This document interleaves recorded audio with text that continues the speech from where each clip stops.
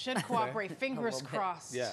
Because we will have to wait until a while for this other eclipse to get underway, like 20 years or something like that. All right, so here's what's happening. Some high clouds during the afternoon as the eclipse gets underway.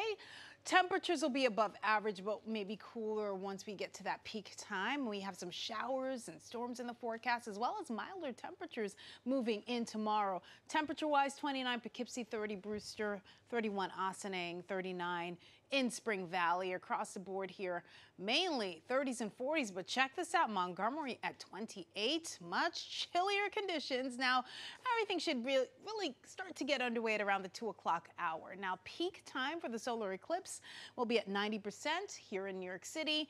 3:25 p.m. If you want to experience the totality, you have to head further north, like Niagara Falls, as well as Rochester, Syracuse, Buffalo, those areas. You may get some cloud cover. It'll be high, thin, cirrus clouds, and then partial eclipse ending 4:36. So the entire event should be around 2.5 hours or so.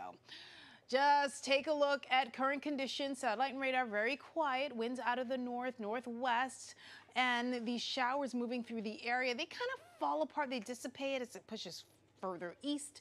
We'll get some clouds in and around the area. High pressure will keep us nice and dry throughout the course of the day. Not too far behind, we have a cold front.